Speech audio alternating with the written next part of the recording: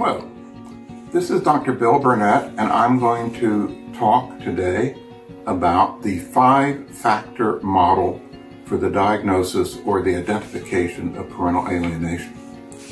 Parental alienation is a mental condition in which a child, usually one whose parents are engaged in a high conflict separation or divorce, allies strongly with one parent, called the preferred parent, and rejects a relationship with the other parent, the alienated parent, without legitimate justification.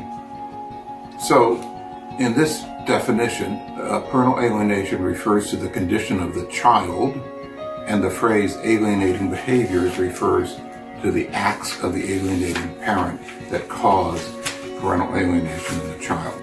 So a development in the last few years has been the creation or the introduction of the 5-factor model for the identification of parental alienation. Let's go through the 5 factors. The first factor is that the child resists having a relationship with the rejected parent.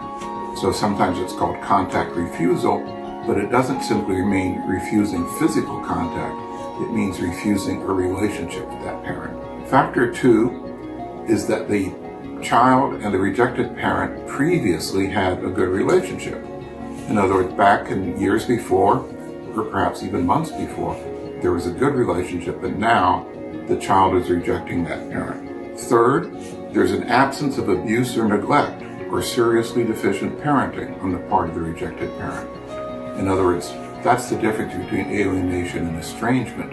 In alienation, the rejection is unwarranted, while in estrangement, it's warranted.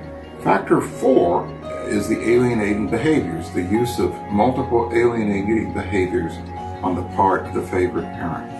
And there are many of them, many possible. There are 17 have been identified in the literature, but I'm sure there are more than that.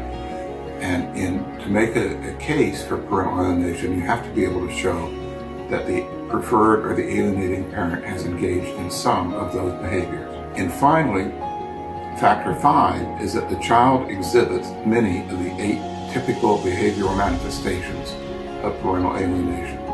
There are 8 common manifestations.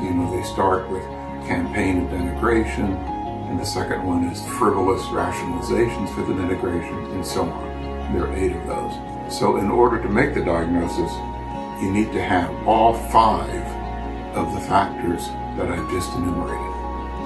Thank you very much.